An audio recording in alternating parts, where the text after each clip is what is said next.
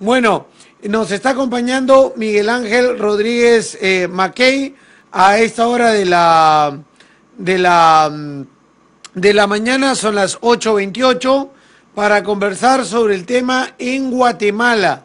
¿Qué pasa en Guatemala?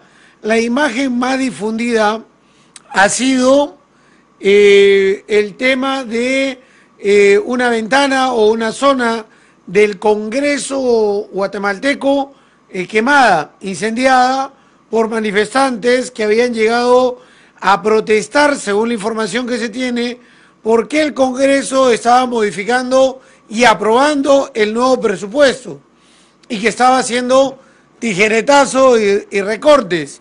Pero es solamente esto, es algo que en el mundo está surgiendo como movilizaciones en contra quizás de los congresos o de los gobiernos, porque hoy una de las notas que hemos podido revisar habla de que la gente está pidiendo la renuncia del presidente de Guatemala, ¿no? La salida por las situaciones que se han venido brindando en las últimas horas. Pero que nos lo explique el experto mejor, ¿no? Miguel Ángel, ¿cómo estás? Un abrazo nuevamente desde Tacna. ¿Qué es lo que ha pasado en Guatemala en las últimas horas? Bienvenido aquí a Radio 1. Hernando, muy buenos días contigo y toda la hermosa y cálida ciudad de Tacna. Muchas gracias por la invitación de siempre. Quizás tendré que comenzar diciéndote que piden la renuncia de Alejandro Yamatei en Guatemala y también en Chile de Piñera. Hablaremos de Chile en un instante, sí, seguramente. Sí. Perfecto.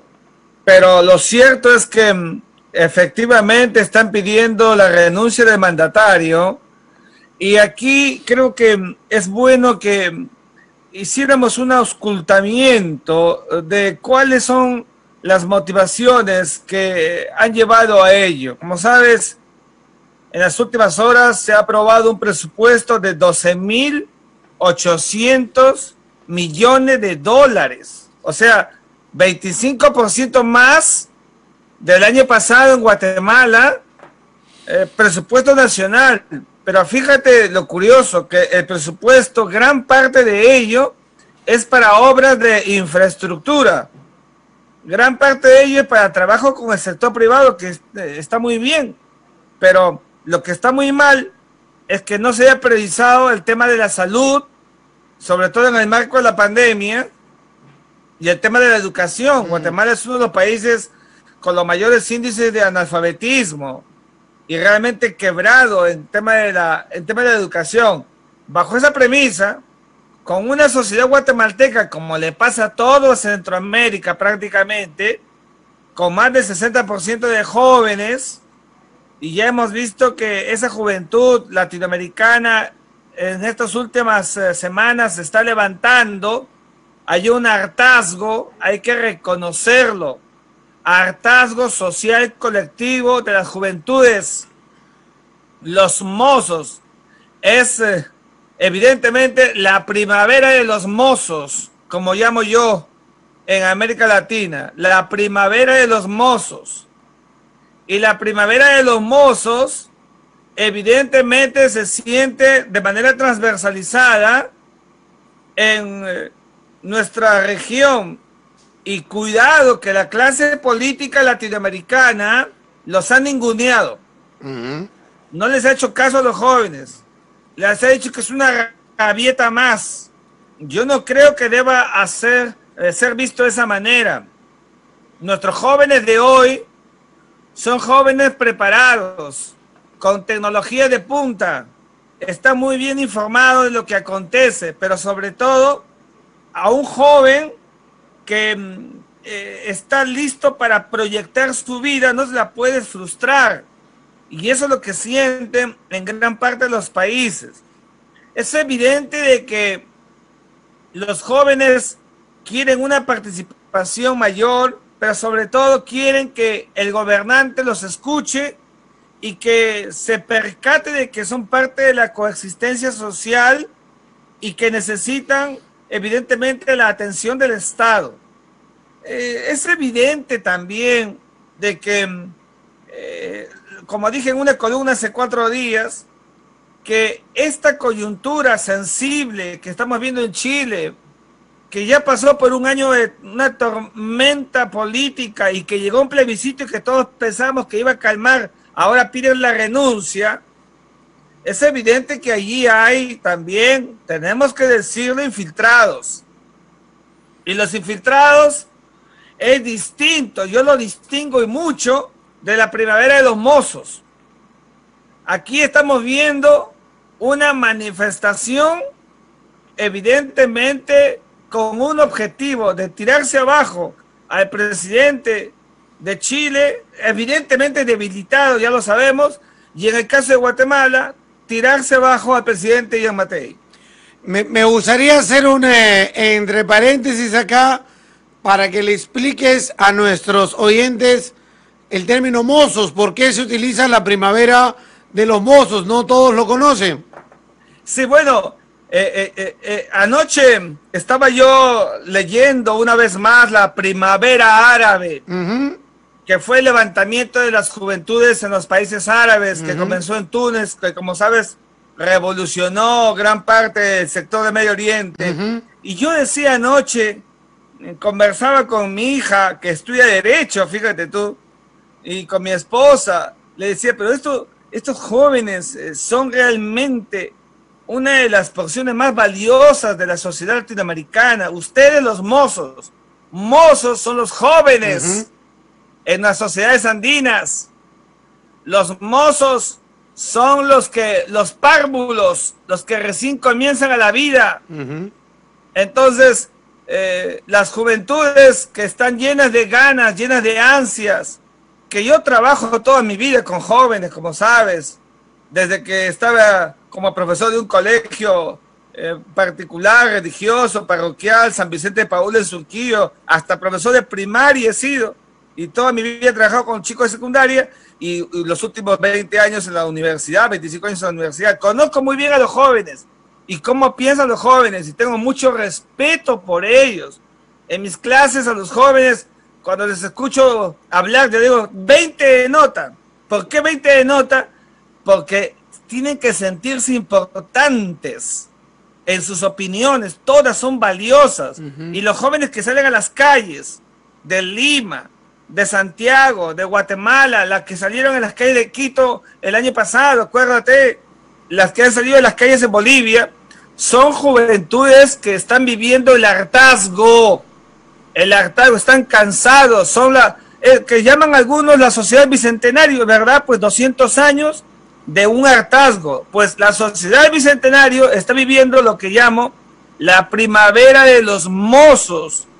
Y esta primavera de los mozos hay que distinguirla de estos forados que quieren aprovecharse de ellos, límpidos jóvenes de la región, aprovecharse de ellos el foro de Sao Paulo y sectores anarquistas, que los jóvenes en las calles tienen que distinguirlos y apartarlos porque no tienen nada que ver con ellos. Sí, si te acordarás, bueno, no se utiliza ya mucho el término mozos, ¿no?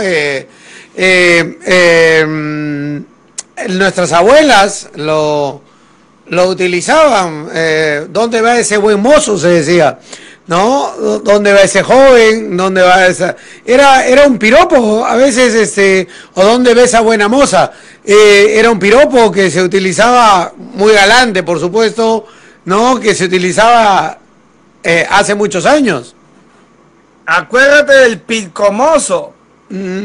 Por ejemplo, mi mujer, mi esposa, su familia son de Huánuco, y ahí se hablaba mucho del pilcomoso, los jóvenes, las alturas. No se usa mucho, y hay que traerlo al presente porque es una palabra muy límpida, muy sana. Los jóvenes están llenos de muchas ideas. No te imaginas cuando les tomo examen escrito en la universidad. Jamás tomo exámenes verdadero o falso, izquierda, derecha, marca la primera y la segunda. No, los hago pensar y ellos escriben, redactan. Claro, lo que redactan me demoro mucho en solucionarlos, dar respuestas. Seguramente seré de los profesores que más se demora porque leo todo. Y qué cosas tan ricas. Esos jóvenes son los que salen a las calles con sus pancartas, Fernando, pidiendo y exigiendo a la clase política realmente que no da la talla, hombre, no da la talla. Al Perú le falta, como a Chile, como a Guatemala y a otros países, una clase política, primero, que solvente futuro, y segundo, que conecte con la juventud. Ahí está el gran problema. Por eso que los jóvenes, yo digo jóvenes a los jóvenes veintentones, treintones y un poquito hasta ahí nomás, cierto 40 y no pasa, ¿no? Que son los jóvenes que tienen muchas ganas por hacer cosas importantes para sus países. Por eso esto que estamos viendo es la arremetida de una juventud no escuchada, ninguneada. ¿Cómo no va a ser así, pues, Fernando? Si los gobiernos no invierten en educación, 3%, 4%, eso es insostenible. Por eso los jóvenes salen a las calles, porque no se invierte en ellos. Y ahí está el grave problema, ese gran desfase. Y yo creo que la pandemia ha servido como contexto para que estos jóvenes, con aislamientos, con cuarentenas, realmente que ya no era para que reflexionaran, sino para acumular sus ansias. Y esa es una bomba de tiempo que hemos visto y que ahora se está materializando. Y creemos que los jóvenes deben seguir saliendo a las calles, sí, pero obviamente jóvenes con sentido democrático, y que no se le junten los radicales, porque allí sí, cuando ingresa la violencia como un vector, se pierde todo. Y eso hay que decirle a los jóvenes que tengan mucho cuidado. Sí, pero ahí hablando un poquito de ese tema, Miguel Ángel, yo también siento, o sea, que el sistema instalado no ha funcionado, ¿no? Es decir, ha habido un sistema político y económico que se instaló en la época del fujimorismo y que venía en auge en toda Latinoamérica, que era el neoliberal, liberal, ¿no? Achicar el Estado, privatizar lo más que se pueda y que el Estado solo regule. Pasó en Argentina, pasó en Chile, pasó en Perú, Colombia y otros países de Latinoamérica. Pero no sé si, porque a veces se dice que no quieren a la gente que piense, a la gente que se eduque, la quieren tener como borregos. Pero sí, ese sistema vino acompañado de reducción de presupuestos en salud y educación, que de repente puede haber sido una mala decisión, porque invertir en salud y educación es invertir en capacidades humanas, sobre todo en educación, en pensamiento crítico, en mejores profesionales, en mejores personas, en sociedades mejor organizadas. Pero también el no tenerlas educadas la lleva al asistencialismo, a necesidades. Y la pandemia en ese momento puede haber desnudado muchas cosas de frustraciones de la juventud y de las necesidades de romper lo que está sucediendo y ver que si ellos continúan en estas circunstancias, no va a haber un futuro mejor que sus padres están viviendo, lo que han podido vivir de repente en sus casas durante esa pandemia. Y no es solamente un reflejo en Perú, son varios países de Latinoamérica que han reaccionado en esa medida y que tienen calderos que quizás no han explotado. Digo, movilizaciones también en Brasil, Bolivia reaccionó y tuvo sus reacciones. Entonces, no es algo que sale de la noche a la mañana, es algo que ha ido calentando, ¿no? Y también pasa lo otro en otras situaciones, porque, por ejemplo, en los gobiernos totalitarios o gobiernos que tienen cierta vinculación al comunismo, también trabajaron mucho educación y salud, digamos Cuba, pero te cortaron libertades, lo cual tampoco es bueno. O sea, cómo encontrar sociedades bien organizadas y cómo encontrar sociedades donde haya oportunidades y donde el Estado no deje de ser partícipe de esos éxitos.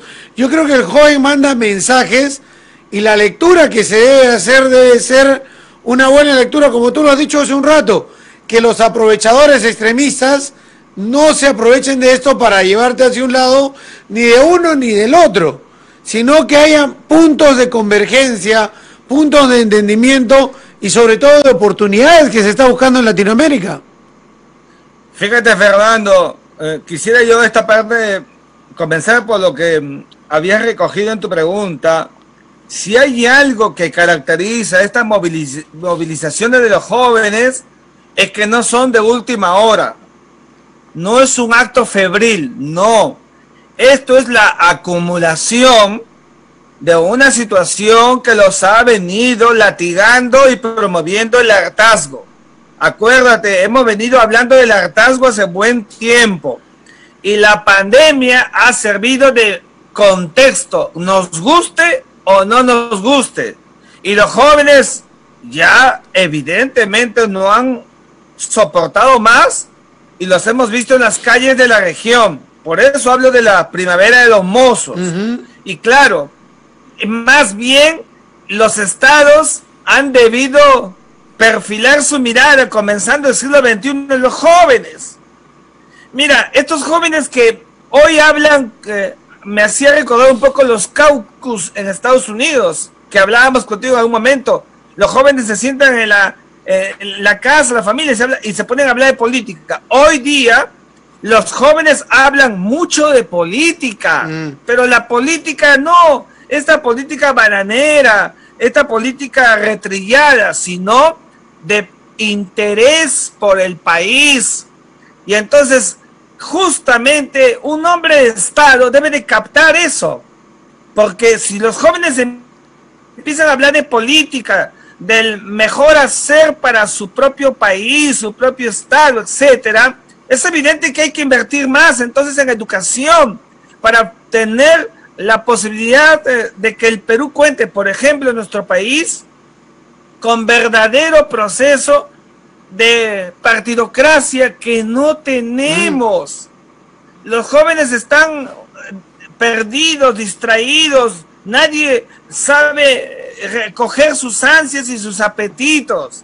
Los jóvenes necesitan que alguien con criterio de Estado pueda encaminar toda su actitud vigorosa, y por eso se necesita invertir. No se hace, no se invierte en la educación. Es el mayor trauma para un joven, que su Estado, que su país le dé la espalda. Pero fíjate, Fernando, el Perú, para hablar de nuestro país, para hablar de Chile, para hablar de Guatemala, pero sobre todo el caso peruano, nosotros tenemos una constitución con un modelo de economía social de mercado, lo vengo diciendo insistentemente, que es el modelo que nos ha permitido despegar, crecer, como lo dije en otra columna en el pasado, no desarrollar, no somos un país desarrollado, crecemos. Entonces hay que dar el paso con ya no con la Constitución solamente, sino con la política pública. La política pública es para materializar lo que decimos en la doctrina constitucional: economía social de mercado, crecimiento, pero pensando en la gente. Y entonces eso produce desarrollo. Eso no se quiere hacer, Fernando, ¿sabes por qué? Porque nuestra clase política toda la vida se la ha pasado indecisa, sin tomar el toro por las astas. Tenemos 200 años con inmediatez, no se piensa a largo plazo. Esos niños que fueron, hoy ya tienen 20, 22 años, y ahí está la consecuencia. Cuando no miramos a nuestros jóvenes, y que justamente como son jóvenes con grandes ansias, con grandes virtudes, vienen también los aprovechadores, los oportunistas, y quieren captar a estos jóvenes que son valiosos. Hay que tener mucho cuidado, hay que invertir en educación. 11, 12% tú eres testigo, lo vengo diciendo siempre. 11, 12% para invertir en educación. Nada, se invierte 3, 4 y si quieres 5%, que es nada. Tenemos que hacerlo. Ahí está la consecuencia. Cuando América Latina no despega, no cambia, no da un paso cualitativo, es evidente que las nuevas generaciones no van a estar de brazos cruzados. Mira, está pasándole al Perú en su bicentenario. Retrotráete conmigo a 1921, el año justamente del centenario de la República. Me acuerdo mucho cuando leía el encuentro de Víctor Raúl Haya de la Torre y José Carlos Mariátegui, que van a visitar a Manuel González Prada, que ya estaba viejito, muy viejito, no en el 21, fue antes, porque él muere antes, fue al año 16, 17, 18, lo van a visitar y para recoger las ansias de un hombre virtuoso que llamaba la atención de las derrotas de la guerra. Acuérdate de Manuel González Prada, el partero del realismo político del comienzo del siglo XX. Y los jóvenes que surgen en los años 19, 20, cuando cae el gobierno de José Pardo Barrera por el levantamiento y el disloque que le produce Augusto Beleguía, las sociedades obreras que empiezan a germinar, o las sociedades de los proletarios que decía luego José Carlos Mariátegui, o los trabajadores manuales intelectuales que decía Haya de la Torre, nuestros dos más grandes pensadores. Esa juventud tenía ansias porque el país cambiara. Habían pasado 100 años, Fernando. No es una coincidencia. Aquí la cientificidad explica los fenómenos que tienen cierta ciclicidad y se está viendo a puertas de un 2021 donde los jóvenes, ¿sabes por qué salen, Fernando, también? Porque ellos se dan cuenta y ven que el 2021 llegará y no hay nada. No hay nada serio que se ha hecho en 200 años. Por eso salen a las calles, para exigirle al Estado y a su clase política que se pongan realmente a trabajar, a mirar crecimiento, sí, pero con desarrollo, si no, no vale la pena nada. Y entonces, este escenario es el que tenemos al alcance, donde hay que tener un trabajo muy detenido de inteligencia. Siempre digo eso, porque los revoltosos, los anarquistas y los terroristas, hay que decirlo, están allí pululando, dando vueltas para creer que en el contexto de la salida de los jóvenes a las calles van a hacer bingo a sus objetivos. Por eso los jóvenes tienen que mirar bien y descartar todo aquello que no sea acorde con una protesta democrática. Y la protesta democrática nunca puede tener violencia, que es la que tienen justamente los grupos anarquistas, radicales y terroristas. Ya, pero en esas situaciones Latinoamérica vive ese proceso, digámoslo así, y busca, mira, lo de Chile, cambio constitucional, lo de Perú está llevando a la caída de un gobierno que puede haber sido la gota que terminó rompiendo el cántaro, pero llevó a los jóvenes a la calle y está llevando a un debate constitucional que no es aceptado por una clase política en Lima ni por unos medios de comunicación en la capital de la República. Guatemala es un debate presupuestal, es un debate económico que claro, tiene un reclamo hacia salud y educación, ¿no? Que lo hemos visto en las últimas horas. Bolivia es un tema de golpe también, que parece todo llevó a esto y está dilucidando el regreso del MAS bajo un cauce democrático que organismos internacionales lo llevaron a que pueda desembocar en eso. Pero es cambios que se van dando, que se van desarrollando. ¿Hasta dónde Latinoamérica es capaz de construir una sociedad más justa y hasta dónde Latinoamérica es capaz de entender que su amplia riqueza puede ser mejor distribuida para generar bases de una mejor sociedad. O sea, ser tan ricos para terminar también siendo tan pobres, con nuestra clase pobre y clase media, más con una pandemia encima, y que los jóvenes sientan que hay oportunidades y no que va a ser una vida de frustraciones. Fíjate, Fernando, América Latina, si algo tiene, es que es uno de los continentes, de los espacios del globo más apreciados y apetecidos. Todos quieren América Latina. Mira a los gringos hace 100 años. Los pero como para materias primas nada más. Por eso te digo, ¿por qué nos quieren tanto? Porque tenemos lo que no hay en otra parte del mundo, nuestra materia prima, porque tenemos los recursos. Y entonces allí hago el engranaje con lo que te quería decir. América Latina, y no solo el Perú, es un mendigo sentado en un banco de oro. Tenemos todo, pero no tenemos nada, porque no somos una región industrializada. ¿Y por qué no somos una región industrializada, Fernando? ¿Por los jóvenes? Por supuesto que no. ¿Por nuestros ancianos? Por supuesto que no. Por la clase política, los hombres que gobiernan América Latina no son capaces de pedirle a esos países que vienen a los nuestros que nos retribuya lo que la reciprocidad, el cambio, que es la tecnología y el desarrollo, y no solamente que nos compren. Claro, nuestros exportadores, benditos, felices, siguen ganando, y ellos se siguen llenando los bolsillos, y por eso también se acumula esta suerte de hartazgo. Tenemos que buscar un equilibrio. El equilibrio es la partera de lo justo, la equidad. La equidad no necesariamente tiene que ser igualdad, pero es lo justo, lo que a cada uno le corresponde. Entonces los jóvenes no están viendo lo justo. Mira Chile, una clase media que no tiene ni para ir a una clínica, a un hospital, ni para educarse, que la educación en Chile es carísima. Entonces por ese hartazgo.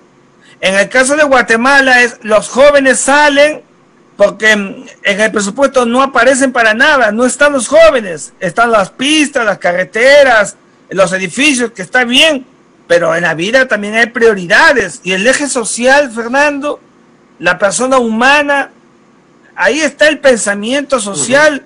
Por ejemplo, el pensamiento social cristiano, que siempre me he permitido enarbolar, el punto en medio, el eclecticismo, entre lo que nos pueda dar la derecha, que tiene cosas buenas, y lo que nos pueda dar la izquierda, que también tiene cosas buenas. Busquemos un punto medio.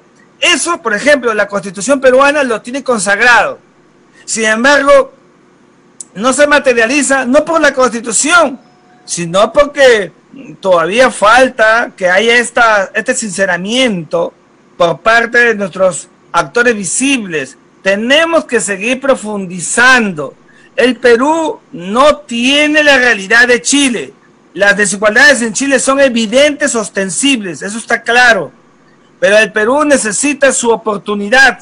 Y la mejor oportunidad para el Perú, Fernando, es que se invierta realmente en educación.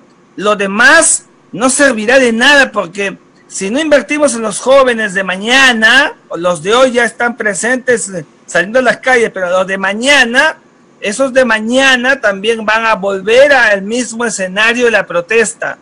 Tenemos que hacer que el Perú sea un país cualitativo, con gente cualitativa. Somos un país de enormes posibilidades. Tenemos mucho talento en el Perú. En nuestra sierra, un talento extraordinario, en nuestra selva. Utilicemos todo eso. Entonces, ahí está el tema central. Por eso es que los jóvenes hoy día, Fernando, con el internet, con el celular, se comparan con los de Estados Unidos, con los de Europa, con los de otros continentes. Es evidente que en esa comparación es más rápido que solamente mirarse al espejo, como lo hacía la bruja que quería condenar a Blancanieves. No, aquí tenemos que ir al tema central, y el tema central es que nuestra clase política mire a los jóvenes, que son la base estamentaria, las columnas vertebrales de la patria, y hay que comprenderlos, y no como salen de vez en cuando los políticos buscando cada uno sus intereses. Ahí está el tema central, Fernando. Si no hay eso, lamentablemente no vamos a ver sino estas salidas, el levantamiento, la primavera de los Mozos que estamos viendo en nuestra región, debe ser la única vía para que nuestra clase política esté alertada y repare y corrija. Hay que corregir. Nadie puede sentirse mal en hacerlo. Y entonces vas a ver tú, Fernando, que vamos a encontrar una sociedad distinta. De lo contrario, me da mucha pena decirlo, pero los jóvenes seguirán saliendo a las calles porque están llenos de energías y mientras no vean posibilidades, evidentemente se van a quejar. Tenemos que comprenderlos y ese es el camino. Lo entendemos así. Tomar. Miguel Ángel, regresando a Guatemala, ¿cómo puede terminar esto? Porque están pidiendo la salida del presidente.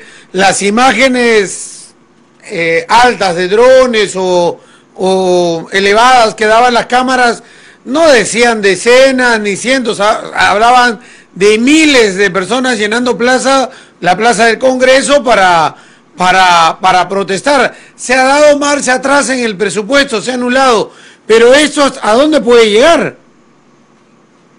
Ahí están los riesgos, Fernando. Comprenderás que nadie puede aplaudir quemar un palacio legislativo, el Congreso, nadie puede aplaudirlo. Y seguramente que ahí ha habido infiltrados. La ira colectiva ha escalado y quiere que el presidente Mackay deje el poder. Y esto puede desbordar. Y en estos casos, cuando ya sabemos que ya no son solamente los jóvenes, sino también los infiltrados, porque tenemos que, cuando se reflexiona este tema, tiene que ir de la mano, Fernando. Y el Estado, en Guatemala, en Chile, en Perú, cuenta con un aparato coercitivo y coactivo que se llama Policía Nacional, Carabineros o la Policía en Guatemala. ¿Por qué? Porque tenemos que buscar que el orden prime. El orden social es muy importante, sin menoscabos ni utilización del abuso del derecho y que exacerba evidentemente la participación de las fuerzas policiales. Tenemos que buscar equilibrio, pero eso es lo inmediato, control social. Cuando se produce una situación que se empieza a ir de las manos, tiene que haber control social, Fernando. Y el control social en un país lo tiene la Policía Nacional en el frente interno y las Fuerzas Armadas en el frente internacional. Y en la excepcionalidad para un frente interno, como el caso de Guatemala, evidentemente las Fuerzas Armadas pueden intervenir. Acá también pasa igual. En una excepcionalidad, un estado de emergencia también, o estado de sitio también intervienen las Fuerzas Armadas. Pero tú qué estás pidiendo, tú estás pidiendo que repriman. Lo que te estoy diciendo es que frente a una situación donde hay desborde, lo que tiene que haber es control social. Pero ojo, el control social tiene que ser un control para evitar que los anarquistas sigan incendiando el aparato del Estado e identificando, y de tal manera que a la par se vuelva una mesa de negociación, porque si no los jóvenes van a sentir que es un acto represivo. Una mesa de negociación donde la iglesia, que ha jugado un papel muy importante en América Central y en Guatemala también, intervenga y los jóvenes estén representados. Entonces, así entenderemos que no es un acto represivo, sino control social, pero con negociación, que es lo que no se ha hecho en otros lugares. Es la única manera de poder aquietar, bajar estos decibeles que estamos viendo, donde seguramente los que más están llevando esto a esta fase ya de violencia extremis, a mi juicio siempre son los infiltrados, que nunca faltan, están siempre allí queriéndose confundir con los jóvenes. Ahora, una final, un comentario y me gustaría escuchar tu opinión. de Perú, básicamente, ¿no? Se habla y se comenta de un 5% que es el sector más de derecha extrema peruana que quiso tomar el control en el país. Por el otro lado, ese 5% denunciaba al otro 95% de terruqueo, lo cual lo terruqueaba en realidad. Y eso no es verdad, es muy difícil. Y la cantidad de jóvenes que salieron a la manifestación ni siquiera vivieron en la época del terrorismo en el país. Que puede haber gente con esas ideologías, puede haber. Nunca es raro eso, que haya ese pensamiento, pero fue bien, creo yo, controlado, y pudo desembocar en las manifestaciones y reclamos que se hicieron en el país. Todo hace indicar de que mucho de lo que sucedió con la violencia policial, las detenciones y otros, hasta fueron provocados por los informes de televisión el día de ayer, y una respuesta extrema, no solamente con gases lacrimógenos, sino con esas balas de canicas y otros que arrojaron, generando las dos muertes, lamentablemente, cuando ese control social del que tú hablas pudo haber sido desarrollado de otra manera más inteligente para no caer en estas situaciones que se vieron en nuestro país y lamentar 2 muertes y muchos heridos. Hubo, en mi opinión, hasta violaciones a derechos humanos que tienen que ser investigadas. Pero todo eso tiene que tener y ha tenido un plan de crisis de la clase política, porque se fueron al extremo y poco a poco han ido cambiando hasta que se han ubicado, digamos, en el nombre de Sagasti, que tampoco es un hombre de izquierda, digamos, es un centro moderado, y ahí se ha ubicado, pero sigue todavía un conjunto de intereses abajo, que es el Congreso de la República, que cada uno dispara ahí como mono con metralleta, y que ideología o formación política hay muy poca. Yo soy de tendencia liberal o progresista, etcétera, etcétera. No, es básicamente sus intereses particulares y hasta personales, diría yo. Eso nos ha llevado a una situación muy incómoda todavía, porque el debate no está en Sagasti, el debate es cómo vamos a seguir cambiando este país, ya quizás sin salir de calle, sino hablándolo acá en el escritorio, en la mesa, con diversos actores. Y no solamente el país es Lima, el país es todo el Perú, que incluye todas sus regiones y su gran diversidad. ¿Cómo logramos sociedades más justas, de más oportunidades, con muchas cosas que hay sobre el tema y que a veces no se han querido tocar? El derecho de la mujer, los derechos de los ciudadanos, el tema del medio ambiente, la distribución económica, etcétera, etcétera, que hay que empezar a tocarlas. Si bien quizás, y en mi opinión, no estamos preparados, creo que debe haber una constitución, pero con estos partidos no, con esta clase política no, tampoco, pero hay temas que ya deben estar en la mesa para que cuando se toquen la población tenga una idea de lo que se está debatiendo y de lo que se quiere buscar con una constitución hacer de una nación. Efectivamente, Fernando, fíjate bien, la caída de Merino, que lo dije siempre, era un gobierno, un proceso legal, pero sin nada de legitimación. El tribunal lo ha confirmado, legal pero sin legitimación. Y hemos dicho que la legitimación era lo más importante. Pero la caída del gobierno de Merino, la caída del premierato de Antro Flores Arauz, que es amigo mío, me ha adherido a él, aun cuando cometió errores con un gabinete que todos hemos visto conservador de derecha, ese escenario, a mi juicio, ha sido la derrota de la derecha peruana. O sea, tenemos que decirlo claramente. La derrota de la derecha conservadora peruana, que no fue capaz de poner en esos 4 días un gabinete de ancha base. También eso provocó la mayor ira de los jóvenes. El gabinete que ha comenzado con el presidente Sagasti, evidentemente es un segundo momento, tampoco tiene un gabinete, digamos, de ancha base. O sea, tú dirás, ¿y por qué no hay revueltas contra el gobierno de Sagasti? Bueno, porque en los regímenes la persona también llena el equilibrio y se le ve un hombre, digamos, de consenso, apacible, en fin, y la circunstancia ha dado pase a que los peruanos con sensatez lo elijan en el Congreso para que lleve adelante los 7 meses de la transición. Pero tú me preguntabas por la derecha ha sido derrotada. Ese es su gran derrotero para las elecciones del 2021, seamos claros. Y la izquierda radical o la izquierda misma también ha sido derrotada. Aquí lo que estamos viendo es un punto medio, un centro.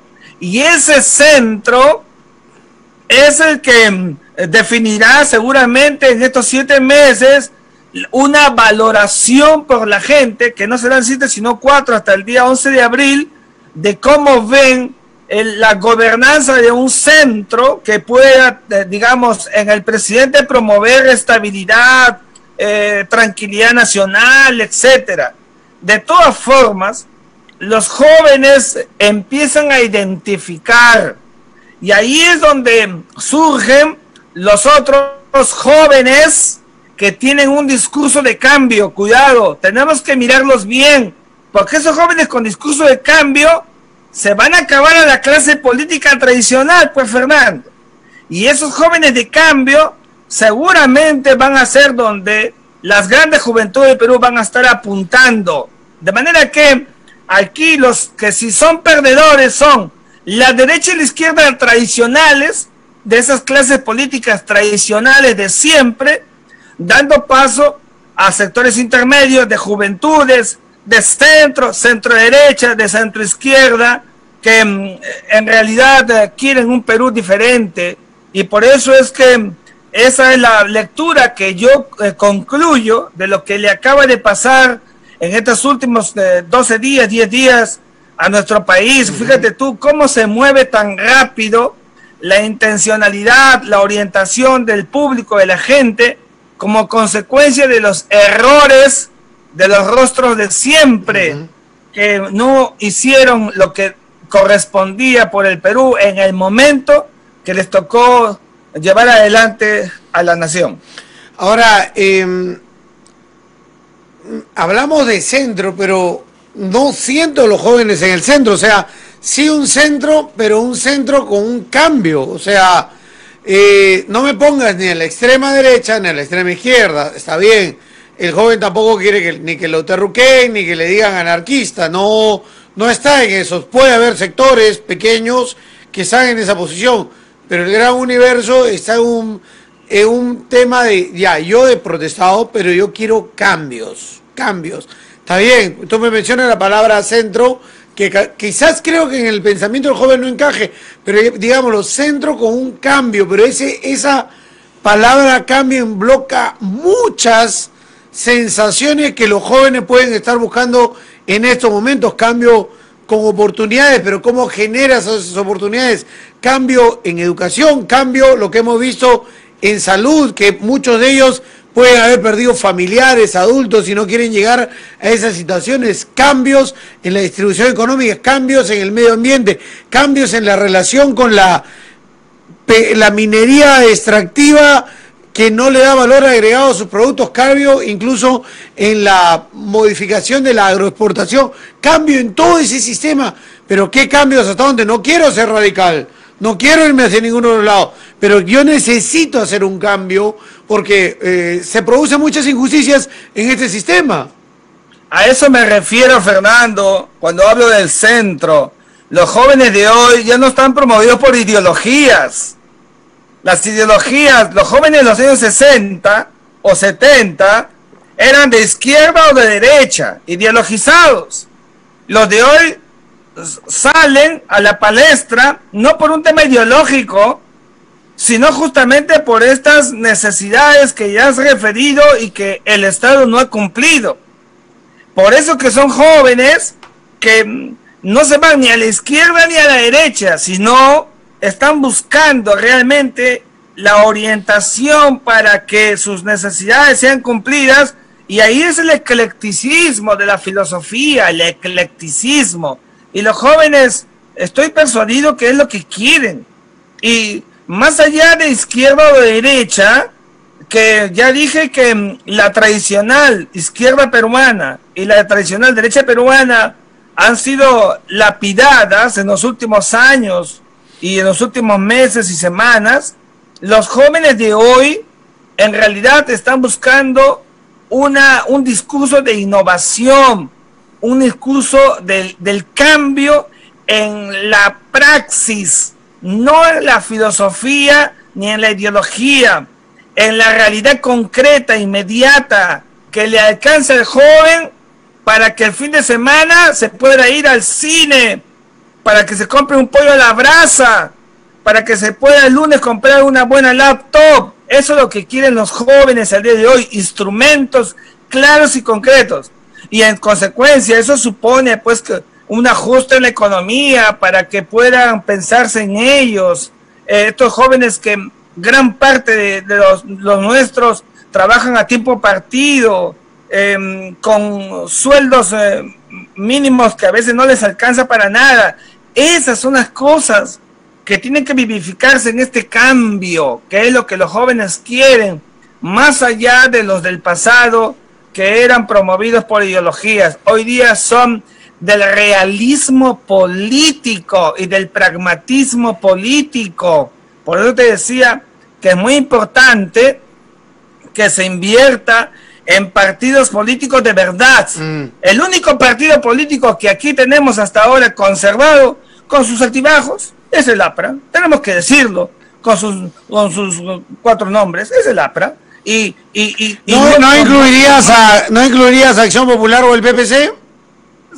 Bueno, sí, pero ¿qué pasa? Acción Popular y el PPC, en realidad, en el camino han ido perdiendo esa fase central que los ha configurado en el tiempo.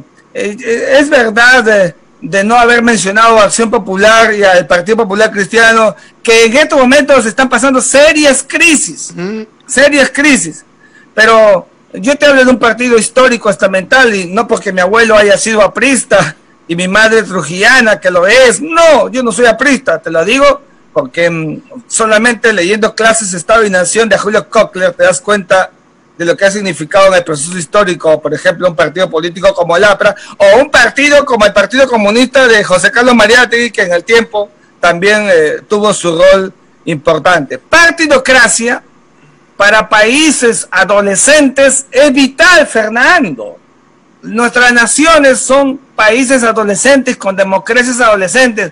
Tenemos que allí forjar partidos políticos para que sean canteras, como la UI Alianza, el Cristal, que le dan, el Boys, que le dan jóvenes deportistas, las canteras políticas que formen a los futuros políticos, no esos políticos de última hora que se suben al carro y quieren chapar y dicen, ¿cómo es la nuez? Eso es lo que no queremos. Ya, pero la analogía no es tan buena. O sea, yo necesito canteras del Barcelona, de Alianza al Boy, son puro cacho, nada más hay que sale. Bueno, tú sabes mi nacionalismo, cómo quiero mi patria y a los jóvenes de nuestro país. Un abrazo, Miguel Ángel, gracias por acompañarnos hoy para empezar la semana. Encantado, buenos días. Muchas gracias, adiós. Miguel Ángel Rodríguez Mackay nos acompañaba el día de hoy aquí en Radio 1 con un comentario. Empezamos con Guatemala, hemos hablado de lo que ha pasado en nuestro país. Creo que